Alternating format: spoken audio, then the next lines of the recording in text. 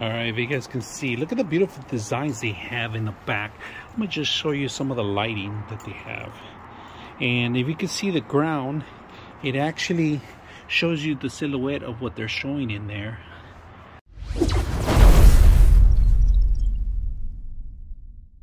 Today we're going to bring in some solar lights for your gardens or outdoor.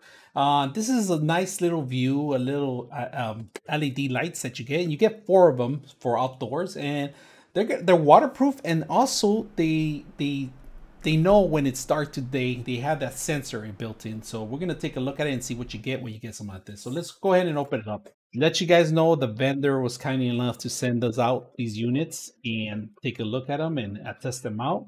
As you can see, they come well secure inside.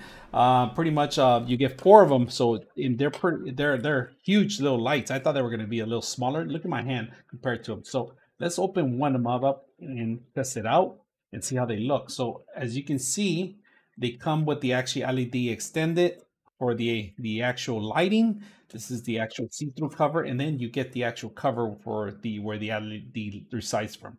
Now, let me put this aside. We're going to put one unit together. We're going to get a tubing.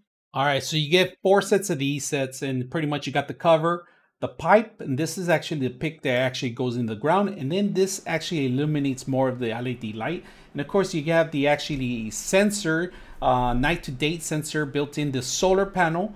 You get a couple hours out of it, and then you have the actual LED underneath of it. So right now you have RGB lighting, and then you have night and day, and then you have the off. So night and day will turn off, and then the RGB lighting will actually turn on different modes. So we actually have to have off the sun. You have to be completely off before they turn on. So prior to using them, you got to make sure you charge them out there for a couple hours. So right now we're going to cover it up. If you guys can see, it's going to change different light tones. All right. And then of course we have the night to day, and it's just one solid color on there. But if I wanted multiple colors, I could just hit the last end of it, and it's going to change constantly. It's going to continue on. So a little notches right underneath, under the bottom, that we're going to actually set it up. You guys can see it. You have to twist these in there. So pretty much you set one area and you just twist it. And that's pretty much it. It looks like a long pipe, but this is actually a see-through, so it could illuminate more of the LED light, of course. And then you have the cover here, and that goes way on the top of the actual system. And this gives you a little bit extension, if you can see that. Now, the piping itself is very simple. You just grab one end, and then you just stick it in the bottom of it. And there is a dead end right there that you hit. And this is pretty much, let me look at, guys, LED lights. This is a RGB.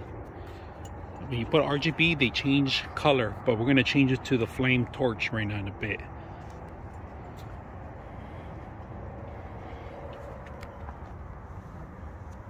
Look at the design in the back.